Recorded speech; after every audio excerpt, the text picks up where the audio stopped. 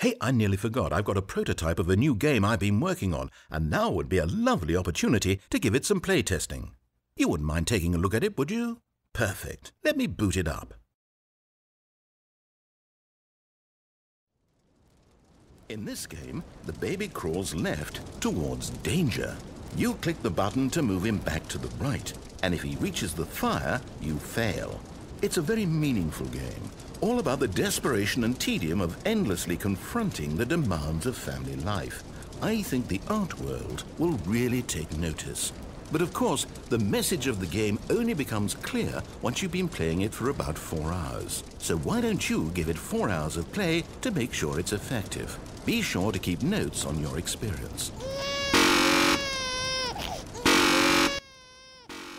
Good to see that enthusiasm. Keep it up, Stanley. Just 3 hours and 45 minutes left to go. Okay, so clearly you're in it for the long haul. Although I find it hard not to believe you're simply running a program to click the button over and over automatically, which kind of ruins the point of the game, don't you think? Wouldn't that take the art out of it? You can tell me in your post-playtest analysis. Just popping in to say hi. I hope you weren't expecting more regular intervals of commentary from me, but that's not why you're here, is it? You're here for the game, for the art, for the endlessly spiraling sense of pointlessness and despair. Yes, this is what drives your every action. Keep clicking that button for hope, for freedom, for science, for love. Don't ever, ever stop. You know, I've been spending the last 2 hours here embroiled in thought, and it's occurred to me, this game is incomplete. It's missing something. It still doesn't have that oomph. What is it, I thought to myself? What could possibly be missing from this incredible experience? And then in a moment of rapture, as though delivered by angels, it came to me. Before this moment, I was blind, but those days are behind us. I now understand the true manifestation of this game. It needs a puppy. That's right, this puppy is being lowered toward an aquarium filled with nothing but piranha. Now you have to click the second button to avert the puppy's death in addition to the baby's. This is it, Stanley. Art. I did it. Video games are art. But you have a good 2 hours or so to go, so I'll just let you get to that. No time to waste when there is such a meaningful game to be played. Bonne chance, mon ami.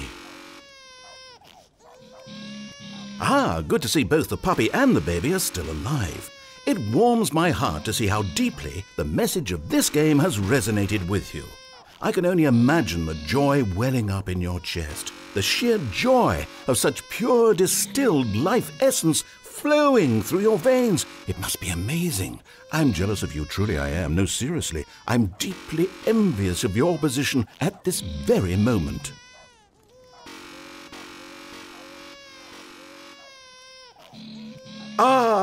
The joy of artistic expression must be even stronger now. Drink it in, Stanley. Few people on this planet will ever get such an experience.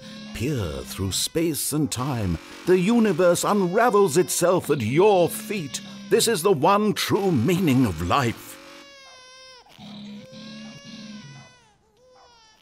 I know we said this would go on for 4 hours, but what if you never stopped? Think about it. You could just keep going forever. Visitors would come from around the world to see the man who never stopped pushing the buttons. You would be famous. That's what you've always wanted, right? To be famous? That and the surging power of artistic beauty to flow through you for all of eternity. You could have both of these things. We'll talk about it when you get there. Have we really been doing this for over 3.5 hours? Goodness, how time flies. Wouldn't you say it's flown? Oh, no, you don't have to answer that. I understand you're quite busy. Just keep at it. Almost there.